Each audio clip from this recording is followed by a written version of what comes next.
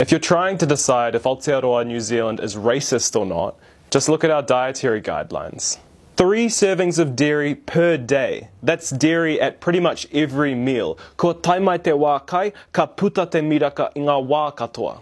Studies show we Māori are significantly more likely to be lactose intolerant compared with Pākehā and disproportionately suffer from diseases associated with dairy consumption. Heart disease, cancers. Just like dairy farming is poisoning our wai Māori, it's doing the same to us.